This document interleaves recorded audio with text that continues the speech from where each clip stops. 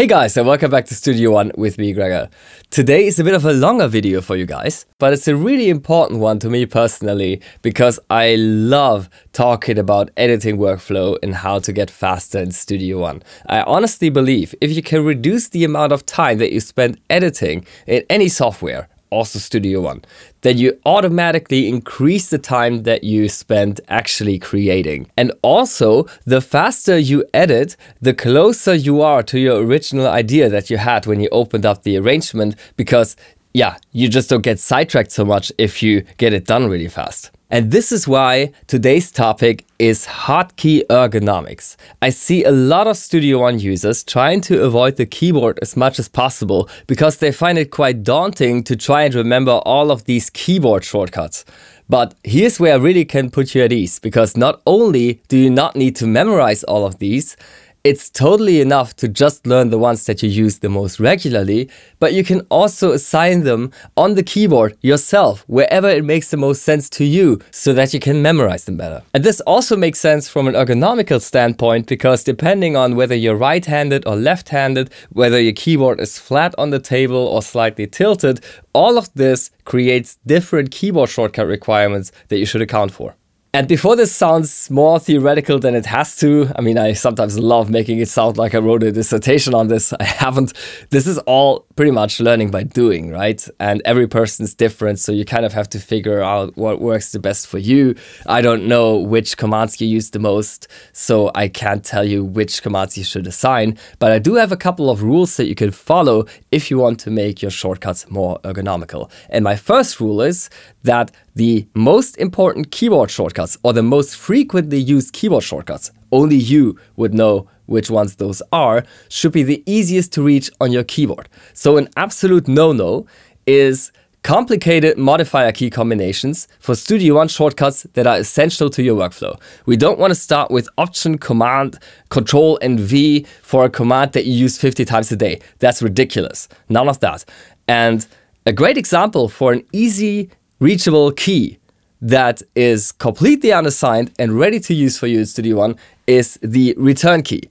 Shockingly, that's assigned to absolutely nothing in Studio One, which to me is a real shame. So let's go ahead and change that. We can do that by going up here in Studio One to the keyboard shortcuts menu.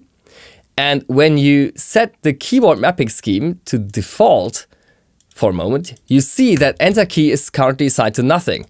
That's such a shame, because this is such an easily reachable key that we can assign to shortcuts that we need all the time. For example, reset window positions. I love having this assigned to the Enter key because I work with different monitors in Studio One. And when I switch from my MacBook to my Mac Pro here, often the plugins are just like way up in the corner here. Now I just hit the return key and I get it right back. And if I had to do this with like Command plus Option plus A or something like that, I would instantly forget this keyboard shortcut, and it would also not be ergonomical. I need this all the time, so it needs to be on the easy reachable key. All right, so with that said, let's continue with my second rule of keyboard shortcut or hotkey ergonomics, and that is that Studio One commands that are similar in nature and are often used together should be placed on adjacent keys. That makes so much sense ergonomically, and you can also remember the shortcut assignments way better this way. So what do I mean by familiar commands that are often used together that are similar in nature? Well, let me show you an example right now. This example is one of my absolute favorites because I find that it demonstrates the big advantages of ergonomical keyboard shortcuts in a beautiful way. So we go to Studio One and keyboard shortcuts once again, and we want to assign the commands page up skip, down skip, and show channel editor to F13, F14, and F15 respectively. And you see that there's already keyboard shortcuts assigned to these, and if you're hesitant to override any of the existing original keyboard shortcuts in Studio One, rest assured you don't have to. That's the great thing about Studio One. You can assign multiple keyboard shortcuts to multiple commands, so if you want to leave the original keyboard shortcut set intact, you can, and just map out additional parts of your keyboard that are free, for example, the numpad to an ergonomical workflow. More on that in rule number 3. Let's not jump ahead here. So we just do what we set out to do and basically untick the page down keyboard shortcut in the navigation box here. And if we now click Enter key, we can add an additional key. So let's start with page up skip here. I unselect once again the navigation box that's currently selected and select Enter key instead. And if I now hit F13 and assign, you see that I now have an additional keyboard shortcut for the same command that didn't override the existing one. So a very non-destructive way of adding new keyboard shortcuts to your workflow. I mean, this is quite important for people who go into different studios that might also run Studio One more and more these days, certainly also in the professional market.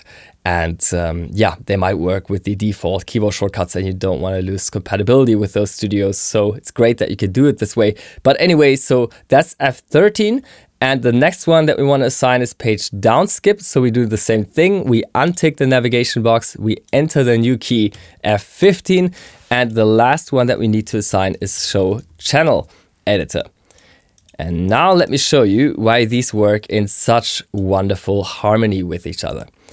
Usually, if you work on an arrangement like this and you need to make adjustments on the insert effect chains, then you first of all need to open up the track inspector here by clicking on this I symbol.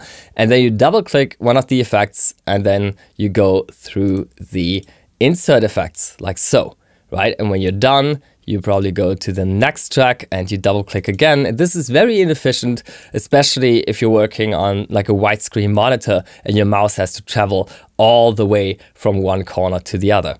Instead, I can use this beautiful new keyboard shortcut mapping, this ergonomical workflow that I now have, and select the track, hit F14, the key in the middle, and then hit F15 to go through the insert chain, and hit F13 to go back. And when I'm done, I can close it, go to the next track, and repeat that.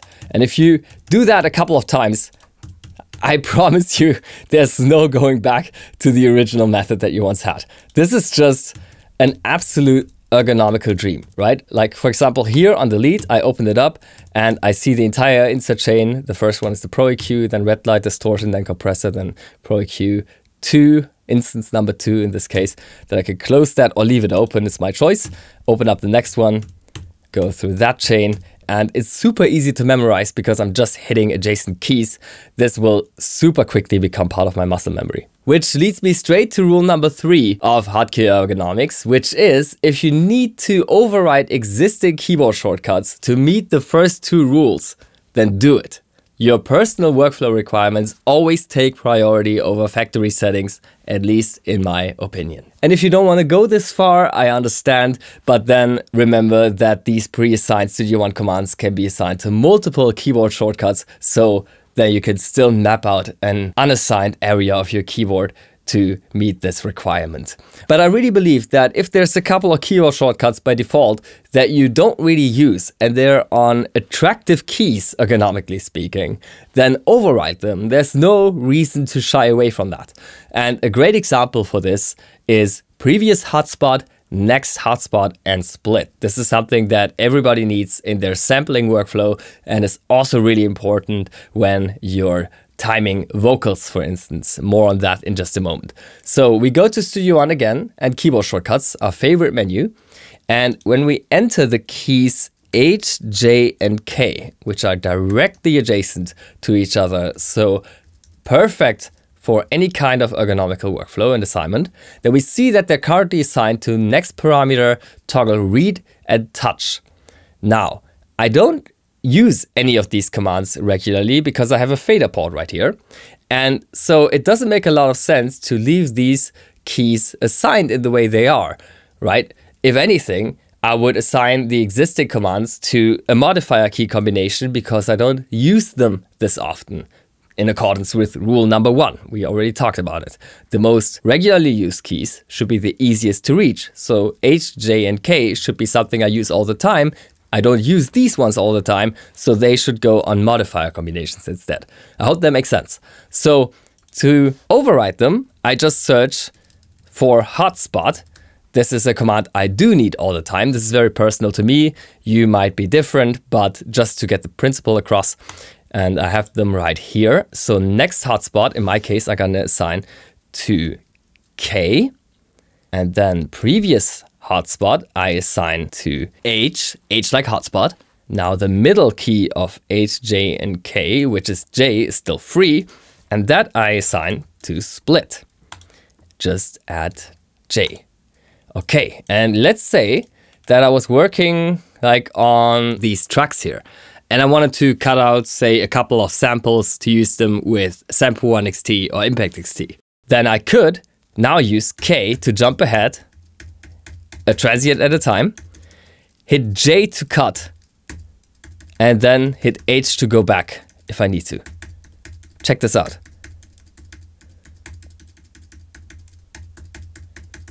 Do you have any idea how long this would take me if I did that with the original keyboard shortcut assignment, or even worse, with no keyboard shortcut assignment at all? I would stop doing this immediately because I'm lazy by nature and this is just too much work, right? You could also take the split command and assign that to add bend marker instead.